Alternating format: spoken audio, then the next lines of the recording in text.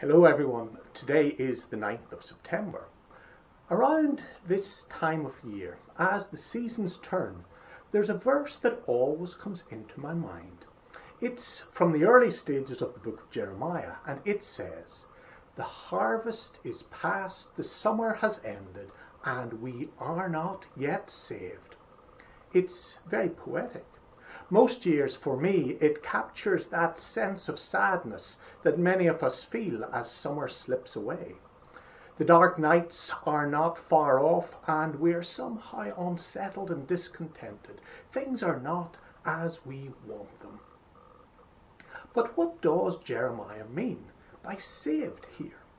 Well, he means rescued and delivered, set free from problems and pain so that life is more worth living, fuller, better, more just and satisfying.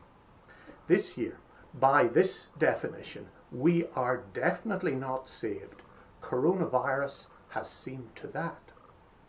At its root, for people like Jeremiah, brought up in the traditions of ancient Israel, picturing salvation grew out of and was governed by their memory of liberation from slavery in Egypt. This was the time God rescued and delivered big time, turning things around for the whole people. This was the heart of salvation. It gave the model, the pattern, the lens, the very best example anyone could imagine for understanding what saved was all about. So, at the smaller, more down-to-earth, everyday level, when something went wrong but then got put right, that was a type of salvation. When you had a dreaded skin disease and it got better, you were saved. When you were blind and had your sight restored, you experienced salvation. When you were deaf and then heard, you knew you were saved. When you were crippled and then you were able to walk like a deer on the mountains, this too was a type of salvation. Salvation moves the dial from hurt to healing, from damage to restoration, from death to life. And get this, as time went on, Israelites, some at least, began to glimpse that salvation was not only for them but for all people. Naaman, the enemy general, encountered salvation. So did the widow of Zarephath. Those stories made a big impression on Jesus. He used them very forcefully against narrow-minded people in his very first sermon to try to get them to shift their perspective on salvation and inclusion. That should make us stop and think, sit up and listen with our hearts as well as our ears. For what it tells us is that God is active in our world beyond the boundaries of our understanding, bringing signs of salvation to unusual people in unexpected ways. Amos knew this.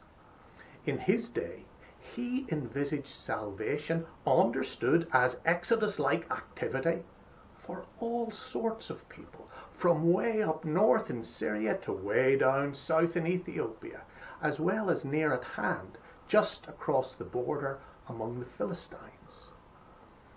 From time to time, we may feel that the harvest is past, the summer has ended, and we are not yet saved.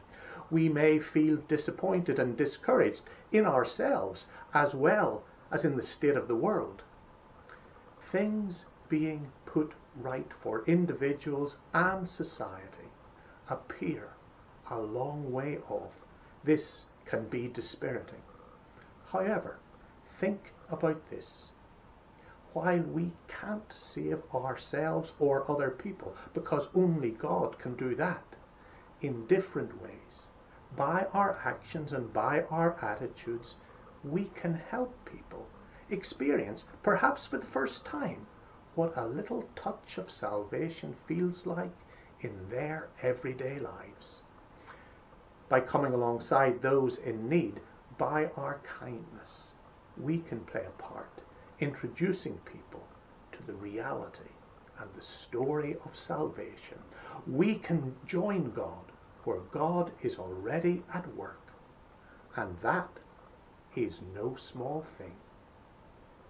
Before I finish tonight, let me just tell you that our first service back in church last Sunday went well, even if aspects of it were different and strange. If you are thinking of attending this Sunday, let me encourage you to do that.